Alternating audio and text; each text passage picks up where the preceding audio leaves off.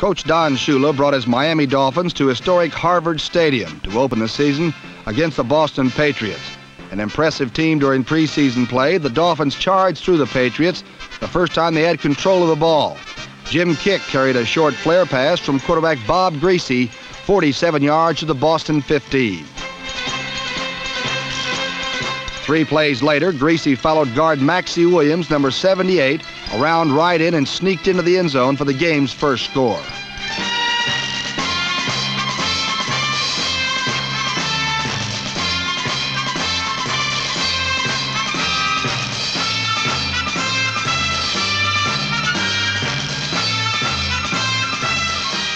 In the second period, Miami's defense opened the way for a second touchdown when safety Jake Scott, a rookie from Georgia, intercepted a Patriot pass and returned it to the Boston 40.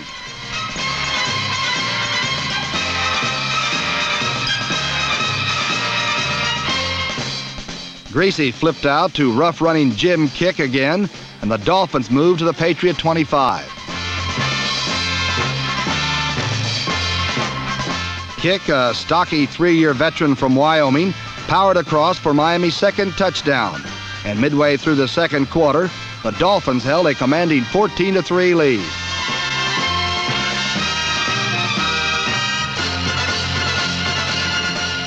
Quarterback Mike Tolliver pitched a perfect strike to Ron Sellers for the clinching score as underdog Boston surprised the Dolphins 27-14 and spoiled Don Shula's debut as head coach.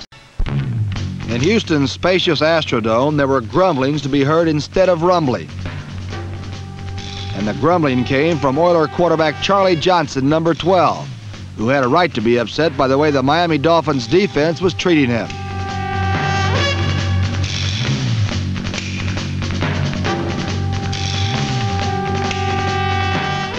Led by number 75, Manny Fernandez, the Miami quarterback Crushers caused problems for Johnson all afternoon.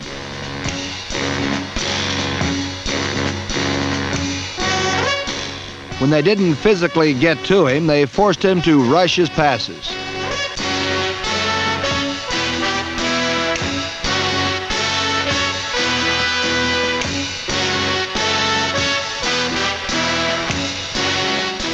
Then, when he was able to complete a pass, the hard-hitting Dolphins came up the winners.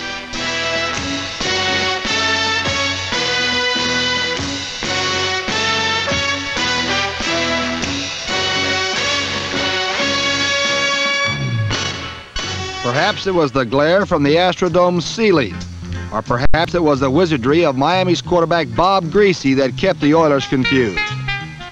At any rate, Greasy scrambled recklessly, used his blockers well, and made himself generally obnoxious to the Oilers.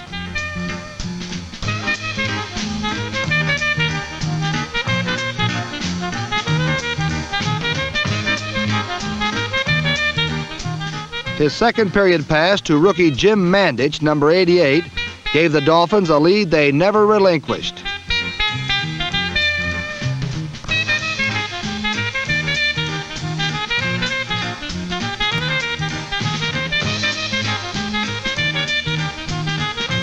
In the third period, it was Greasy to number 81, Howard Twilley, and Miami led 17-3.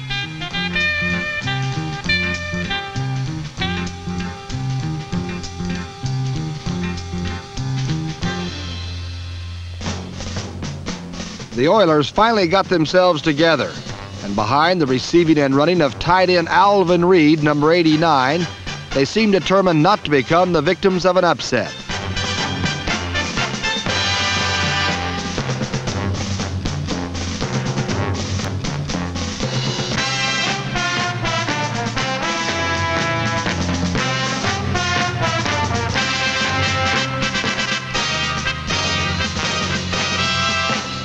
When number 32, running back Hoyle Granger, took over the chores, he finally managed to crash in for a touchdown.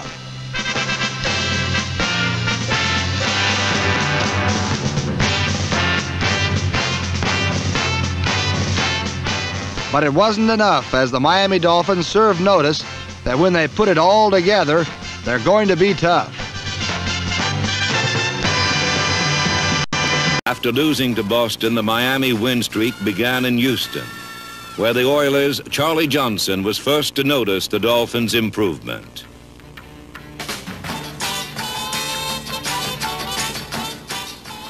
A rugged defense and a ball control offense were Don Shula's two main goals. Both were apparent.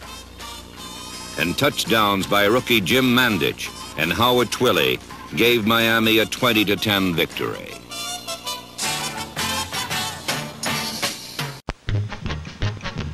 The Oakland Raiders have been a pro football power for several years, but so far this season they seem to have lost the touch. In Miami, the trend continued as this sprint by number 23 Charlie Smith was nullified by a penalty. The Oakland attack was derailed by an aggressive Dolphin defense that halted the Raiders in crucial situations. Number 12, Bob Greasy, is rapidly becoming known as one of pro football's great young quarterbacks.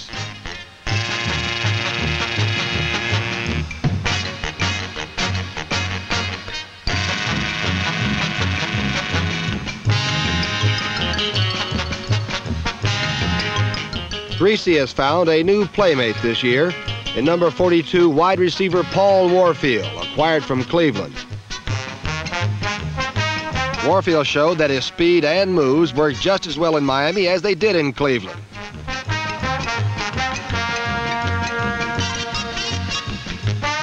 Warfield was on the receiving end of 2 touchdown passes to hoist Miami to a 20-6 lead.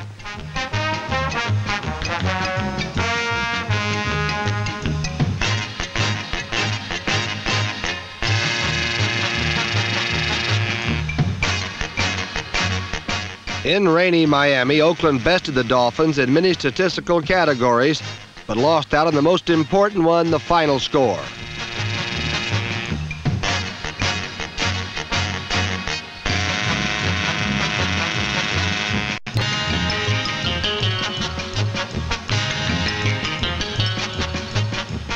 The exciting running of number 13 Rod Sherman and the determination of number 81 Warren Wells were two of the few encouraging signs that showed up in Miami.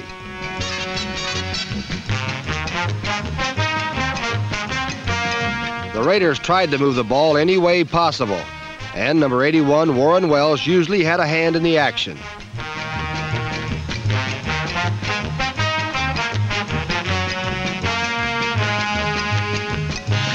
Wells attempted to reverse the Raiders' losing ways with a daring end-around play.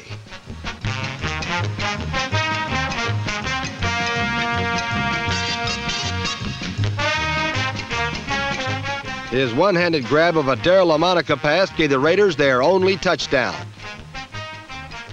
The 20-13 Miami victory cast the Dolphins in a role they've not been used to in previous years, the role of a winner. And it put Oakland in a role they too are unfamiliar with, the role of a loser. Although a victory over Houston was impressive, the Dolphins' first big test came against Oakland, a team Miami had never beaten. Despite a near hurricane, the Dolphins' young defense wiped out Oakland's renowned offense.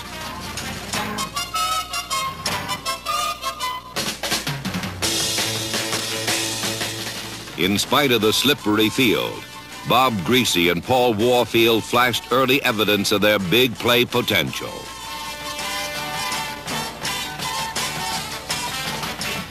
By himself, Warfield is a potent weapon, but paired with Bob Greasy, the combination is unstoppable.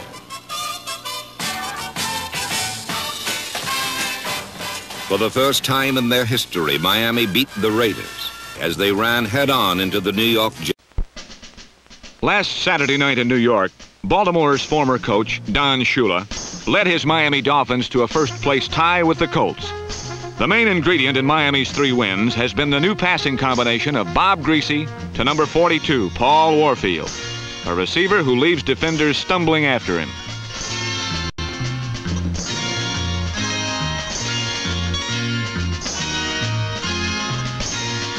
In all, Greasy connected with Warfield 5 times for 122 yards.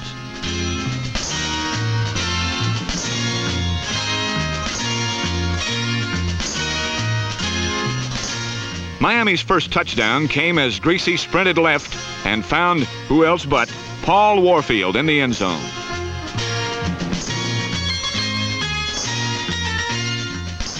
Greasy also passed for a touchdown to his other wide receiver, number 81, Howard Twilley.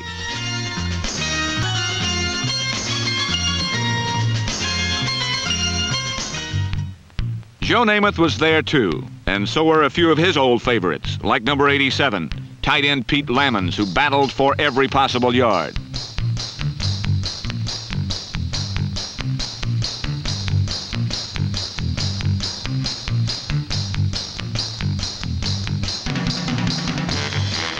Another Namath favorite was there, number 32, Emerson Boozer, and he too gave it all he had.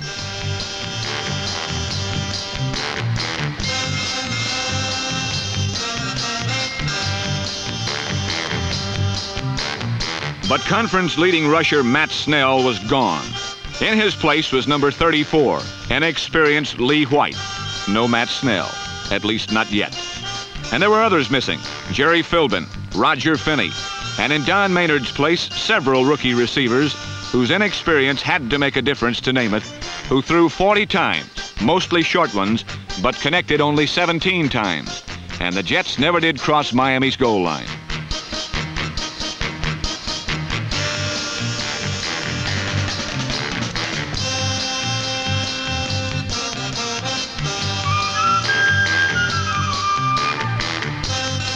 New York's power was nullified.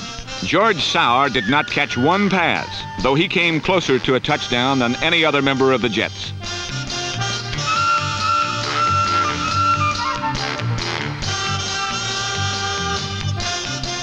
Three times Namath was intercepted by the alert Dolphin defense. Once by rookie safety Jake Scott, number 13.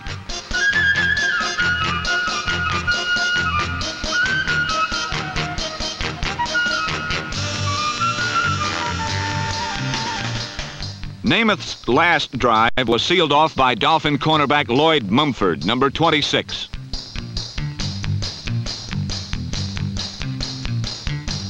The Dolphins had won 20-6 for their third win in 4 games. The Jets had lost their third in 4 games, and for the Jets, the roughest part of their schedule is yet to come. Jets. Another team the Dolphins had never beaten in their 5-year existence. But the spell the Jets had cast ended because this was 1970, and these were the new-look Dolphins.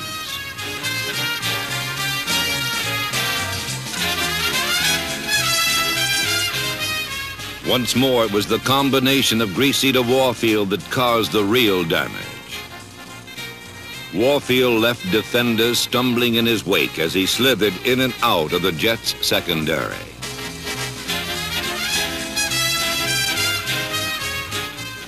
When Greasy and Warfield had completed their magic act, the result was a 20-6 Miami victory. Broadway Joe and the Jets had been the third opponent to discover that the former doormats from Miami had become contenders. In Buffalo's War Memorial Stadium, the revitalized Miami Dolphins continued their steady rise to power under the rule of their new coach, Don Shula. The Dolphins scored first. Quarterback Bob Greasy combined a brisk passing attack with the bull-like charges of number 39, Larry Zonka, to give Miami an early lead.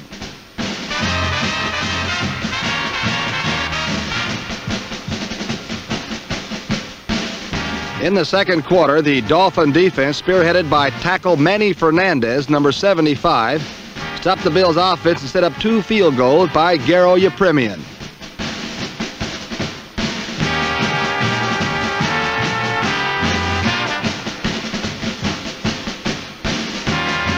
It seemed that Miami was on its way to an easy win, but Butch Bird intercepted a pass by Greasy and instilled a new confidence in the Bills.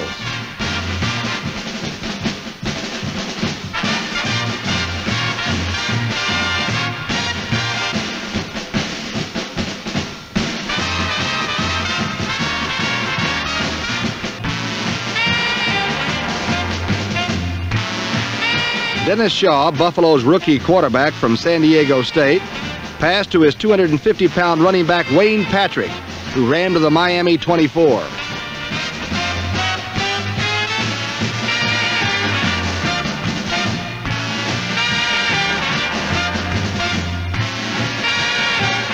Shaw fired to Marlon Briscoe for a touchdown, and Miami only led by 6 points at the half.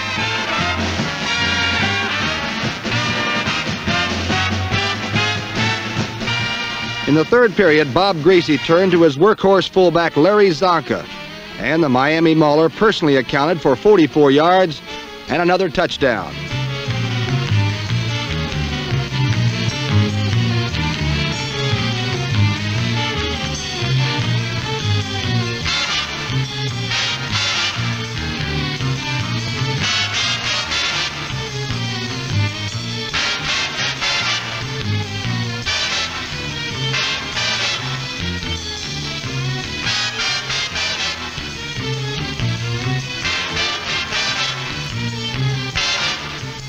Dennis Shaw answered Zonka's bludgeoning tactics with a crisp, precise passing game that ripped through the Dolphin defense for steady gains. Shaw completed 24 of 32 for 338 yards and 2 touchdowns.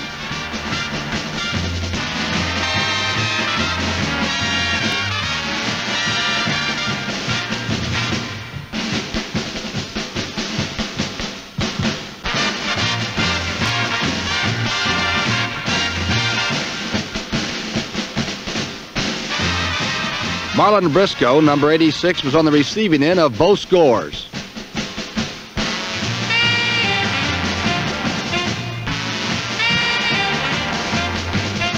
Shaw's second touchdown pass put Buffalo in winning range, but Dick Anderson snuffed out any chances for a Buffalo victory when he intercepted a pass by Shaw in the final period.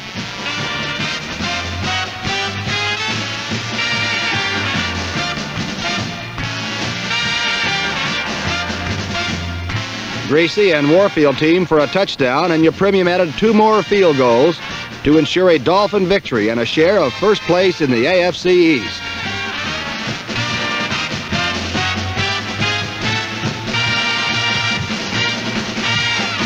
In Buffalo, the Dolphins won their 4th straight, 33-14. Although the offense had received most of the publicity, a shored-up defense had been the backbone of all the victories. Number 40, Dick Anderson, led a stingy secondary that often gave Miami good scoring position. And when you have a pair like Greasy to Warfield, that's the ball game. Paul Warfield had become all Miami had hoped for. In Philadelphia, the Dolphins hit bottom as they fell before the lowly Eagles 24-17.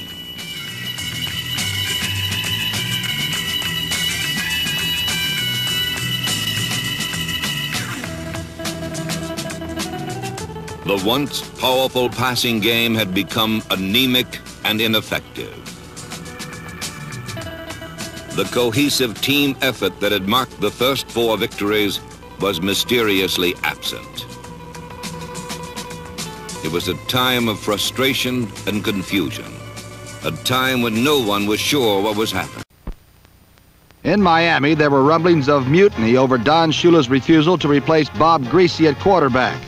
But Lloyd Mumford muffled the mumbling for a while as he raced 32 yards with St. quarterback Billy Kilmer's first pass and a 7-0 Miami lead.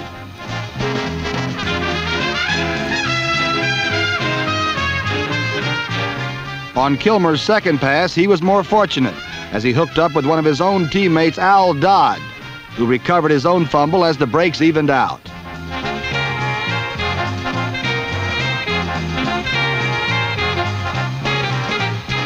The play set up a tying touchdown on Tom Barrington's 11-yard bolt.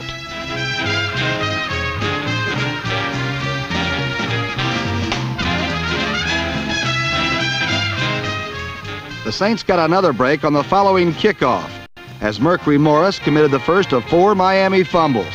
This one right into Dodd's fumble magnet hands.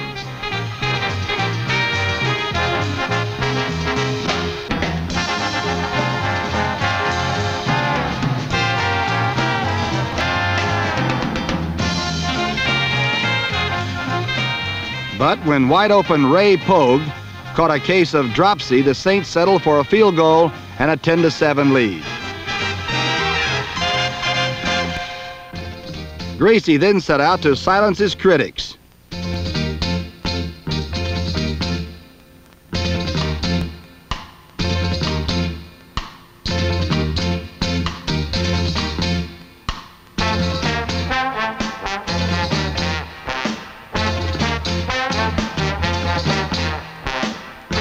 Three times he would drive the Dolphins into scoring range, and 3 times fumbles would halt the drives. A 4th time, a fence would be the stopper.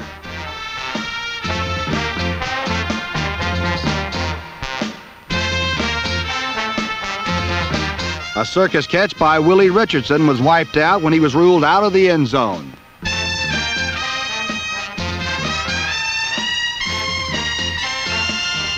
In the second half, Greasy's generalship began to pay off. A 42-yard strike to Paul Warfield set up a 1-yard plunge by Jimmy Kick.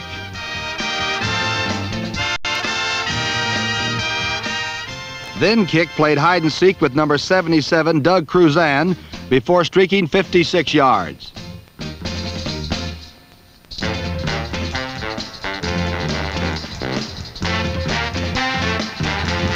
The run set up a 6-yard rumble by Larry Zonka for Miami's final points, as Bob Greasy came back to lead the Dolphins to a 21-10 victory. In the 9th game of the season against New Orleans, the winning spirit returned. It was there in the determined effort of Willie Richardson. It was there in the renewed vigor of a defensive back like Lloyd Mumford, number 26.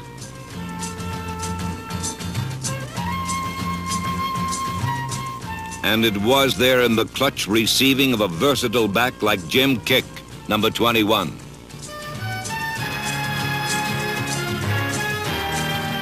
The winning spirit, the effort, the determination, but particularly the pride that had marked the Dolphins' win streak had suddenly reappeared.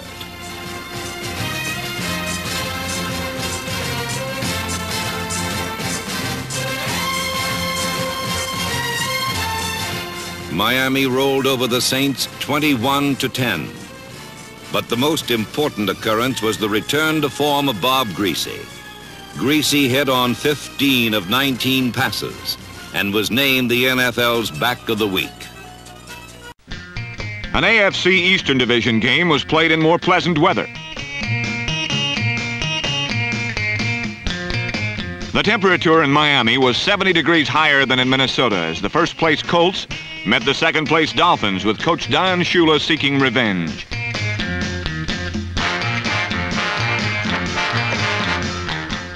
The Colts started as impressively as they had in the team's first meeting, a 35-0 Baltimore win.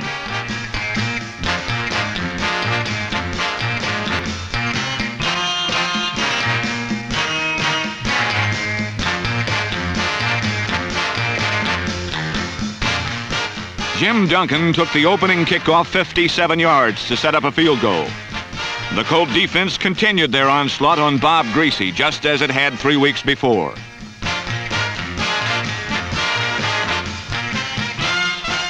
Then came the play that turned the momentum around.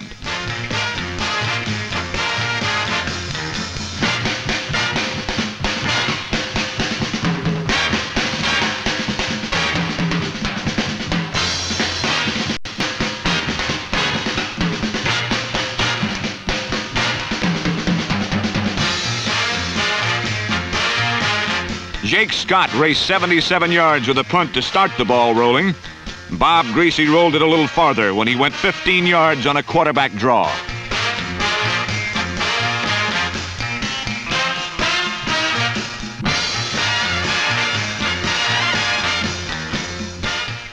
And Paul Warfield rolled it farther yet on a 27-yard touchdown pass reception to put Miami in front 21-3.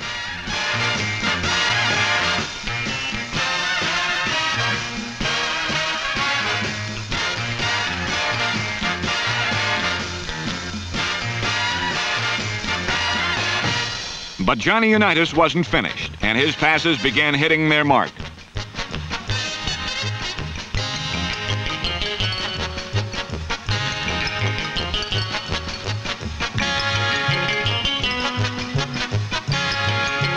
Unitas threw 2 touchdown passes as the Colts fought back.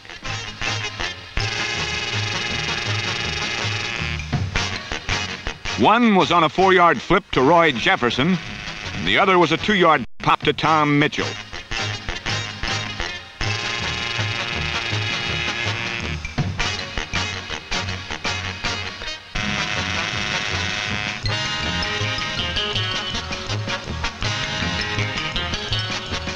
Miami's clinching touchdown came on a 51-yard catch and run greasy to Carl Noonan.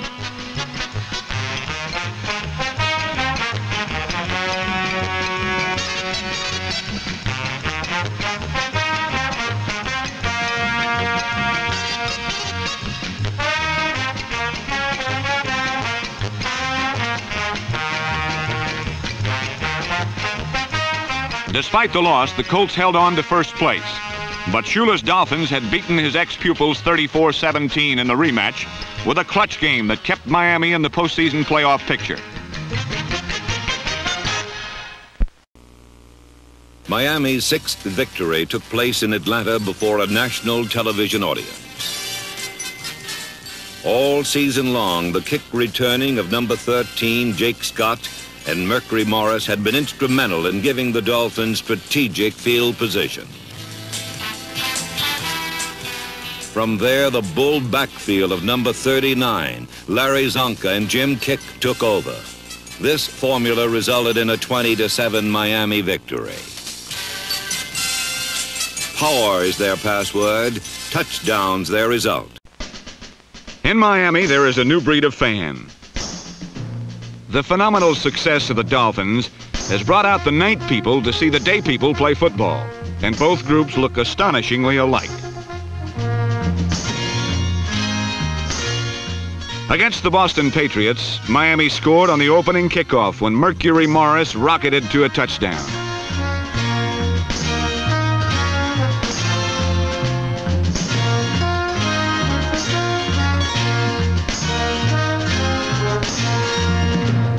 Mercury not only traveled 97 yards, but revved up and recorded the most prodigious spike in the NFL this year. It was an easy day for the Miami offense. The Dolphins specialty teams recorded their second touchdown when Lloyd Mumford sprinted 41 yards with a blocked field goal.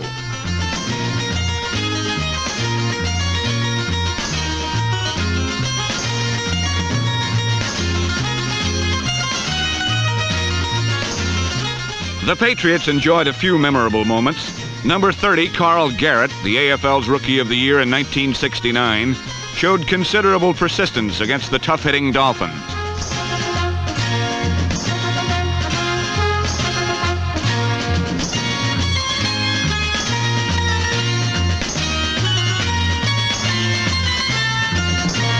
Against Miami, the Patriots scored more points than they have in the last 9 weeks.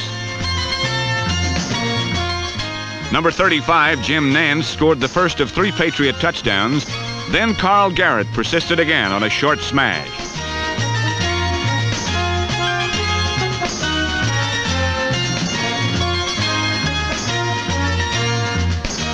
Boston scored a third touchdown through the air as Mike Tolliver hit Gail Knief at the end line. But for most of the day, the Patriot quarterbacks felt the punishing wrath of the Miami front four.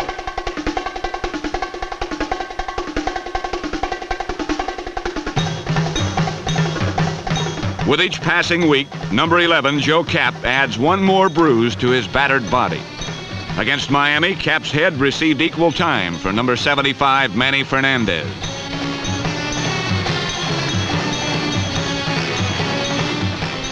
When Patriot quarterbacks were not harassed by the Miami rush, their receivers were completely blanketed by the young Dolphins secondary.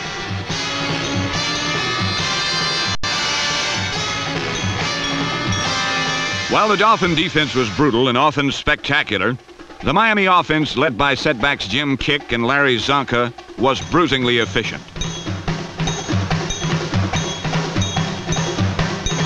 Zonka's power running meted out a heavy toll on Patriot tacklers, and Kick, as gifted a receiver as he is a runner, consistently split the Patriot zones on deep swing routes.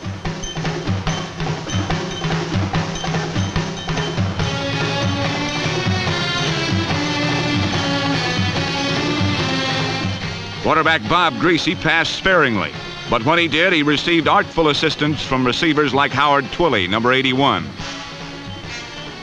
When Twilley turned cornerback Randy Beverly, number 27, completely around on a post corner pattern, he was rewarded with a touchdown.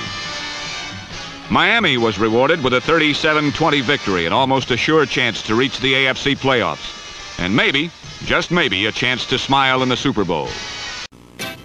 The New York Jets flew into Miami intent on avenging an early season defeat.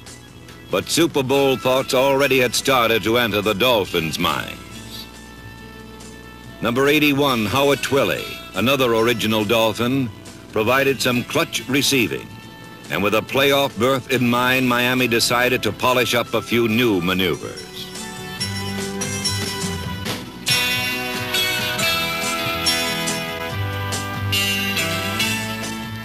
But old familiar tactics worked just as well.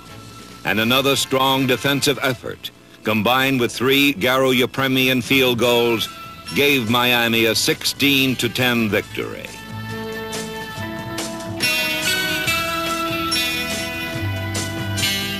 In previous years, Miami had never beaten New York. In 1970, they did it twice.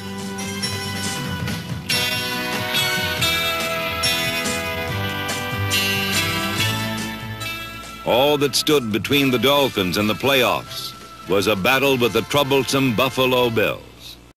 Miami coach Don Shula needed a victory over the Buffalo Bills to clinch the 4th playoff berth in the AFC. And quarterback Bob Greasy was the one best equipped to deliver this victory. He was greatly helped by the Miami defense, which completely stifled Buffalo and spoiled their thoughts of playing the role of a spoiler. Dennis Shaw was persistently battered, and the Buffalo offense was unable to effectively move the ball.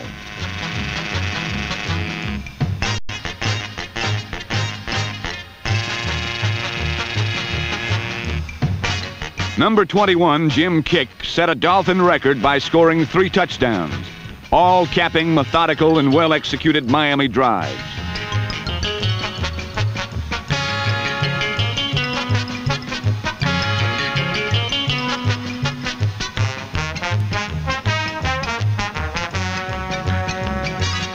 The Miami offense played almost flawlessly and left no question that Don Shula has worked a miracle with a team that had the worst record in the AFL in 1969, winning only 3 games.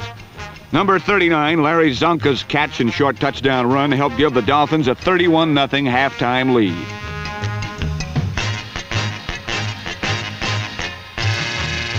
Greasy threw only 10 passes, but he completed 7 of them. One, a 21-yard shot to Howard Twilley.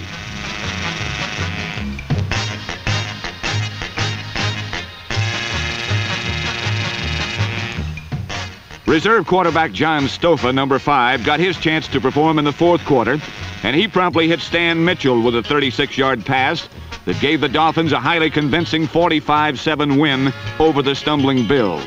Miami's most lopsided win in their 5-year history, and with a final record of 10-4, their best year ever.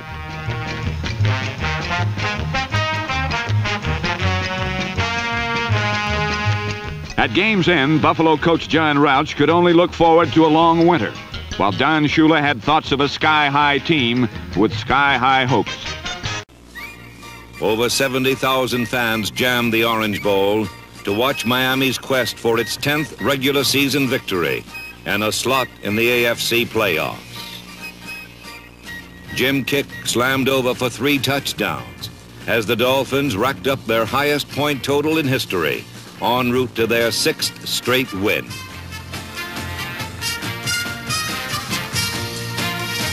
The 45-7 win gave Miami a 10-4 record, the best of any second-place team in the conference, and sent the Dolphins into the playoffs. The victory capped a season full of achievement for the Dolphins.